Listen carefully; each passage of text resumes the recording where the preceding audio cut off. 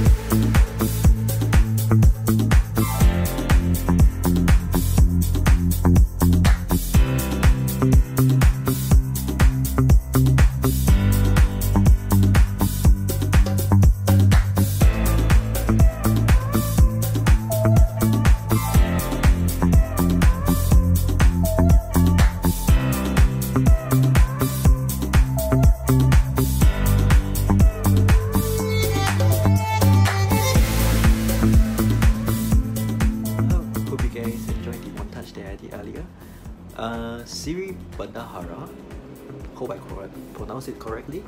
I was from Singapore, all the way traveled down to Malacca just to see the house. No, I was just kidding. I was actually there over the weekend just for Jonker Street. Happened to see the news that Chief Minister of Malacca opened to the public, so I was like, might as well I just go visit and see how the house looks like. Little did I know that the house is really huge.